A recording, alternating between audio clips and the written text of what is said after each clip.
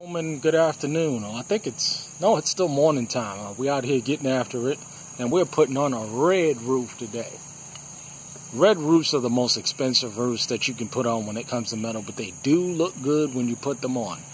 This is the back where continuing to work on it, probably a 2-3 day job getting after it. But wanted to talk about in my third installment, I think it's the third or fourth, but how do you go about saving money if you want to go about saving money?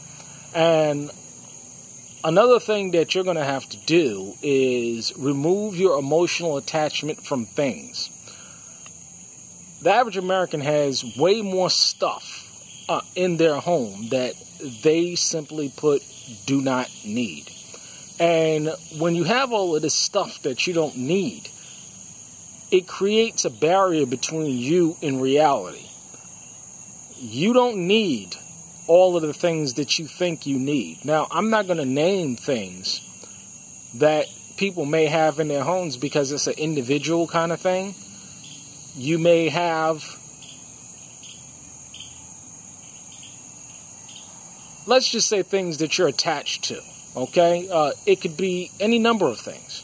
Get rid of it. Sell it. You don't need it. You don't need the excess that's in your life.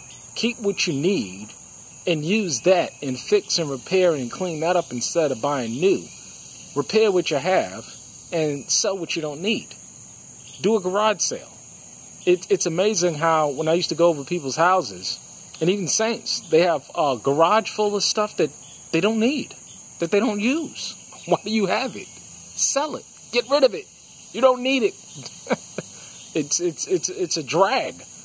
You can convert that into cash and get things that you need. So, again, another great way of saving money is to shed yourself of all of your excess.